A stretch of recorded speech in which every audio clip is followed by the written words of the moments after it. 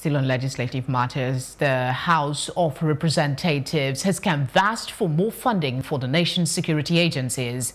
This is the outcome of the meeting between the Speaker of the House, Femi Gbajabiamila, and the service chiefs on Monday. The matter was raised as a motion to enable the House to interact with the executive for special funding against insecurity.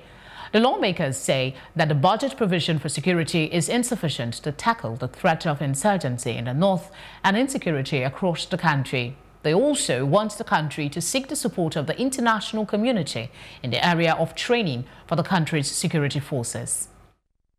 There's a sudden uptick in the security situation. I don't know if we've moved from orange to red, as they would say in other countries, and that's the reason why we have called this to find out what the challenges are, why there's this sudden uptake, what can be done.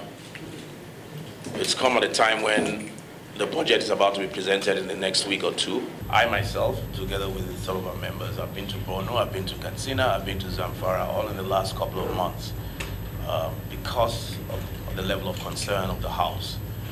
And if we've gone that far, then I believe that it's important that and when I did go to Borno and these other places, I mean, it's clear that you had made giant strides. With respect to the security situation in the Northeast, especially Borno State, we are all aware that the armed forces, in collaboration with other security and intelligence agencies, have been contending with insurgency and terrorism for many years now.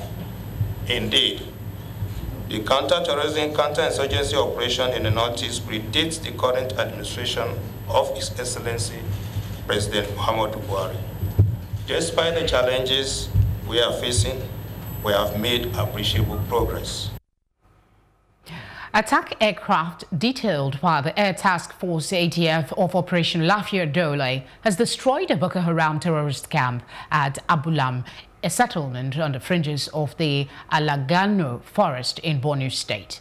The operation was executed on September 22, 2019 after a series of intelligence, surveillance and reconnaissance ISR missions revealed that some buildings within the settlement were being used by the terrorists to store their supplies and other resources. The ATF therefore dispatched helicopter gunships and ground attack aircraft to engage the location in successive strikes, scoring devastating hits on the target area, leading to destruction of several of the buildings.